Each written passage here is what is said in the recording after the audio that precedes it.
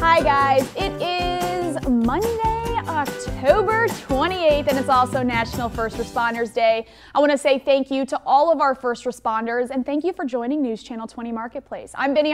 Let's get into our trending stories.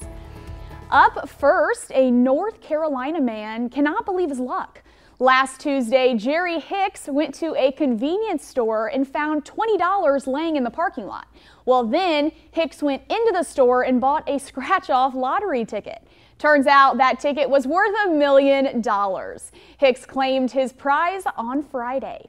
He's opting to get a lump sum payment instead of getting smaller amounts over 20 years. Hicks is from Banner Elk near the Blue Ridge Mountains of North Carolina.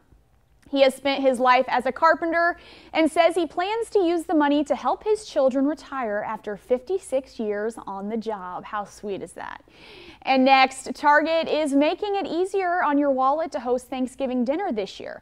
With the prices we are currently seeing in America, this is a great option for families. Target announced today it is offering a meal bundle for just $20, $5 less than last year. It feeds 4 people and includes all the traditional Thanksgiving favorites. The bundle includes a frozen turkey of up to 10 pounds, potatoes, canned green beans, cream of mushroom soup, boxed stuffing mix, and jarred gravy. Target also says it is offering deals on other side dishes such as macaroni and cheese and desserts, including apple and pumpkin pie. Other retailers, including Aldi and Walmart, have previously announced they were also lowering the prices of their Thanksgiving meal deals. And lastly, a viral piece of art that sent social media into an uproar when it sold for more than $100,000 is on sale again.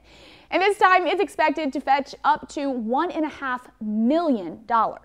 So this banana duct taped to a wall, it's called Comedian. And in case you're wondering, yes, it's a real banana. I don't know how that happens.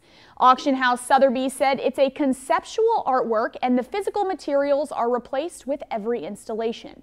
That means the winning bidder will get a roll of duct tape, a banana, a certificate of authenticity, and official instructions for installing the work. It's one of 3 editions that sold 5 years ago at the Art Basel Miami Beach Fair. 2 were purchased by private collectors for $120,000. A third was bought at a higher undisclosed sum and later donated to the Guggenheim Museum in New York. The original artist is Maurizio Cattelan, who's known for satirical pieces that challenge pop culture. Those are your trending stories for today. Thanks for watching. Stick around by subscribing today and don't miss a single video.